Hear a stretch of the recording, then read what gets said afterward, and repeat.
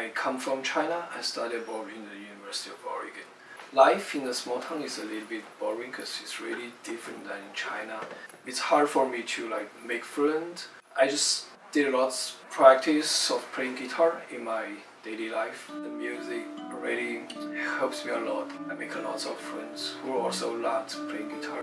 I always go to the guitar center in Eugene. Well, I really think the music was the universal language for all human. And I think after I studied from the Jerry Pale, my music instructor, I really think it's helped a part of me to join a community, and it's really helped me to feel comfortable too.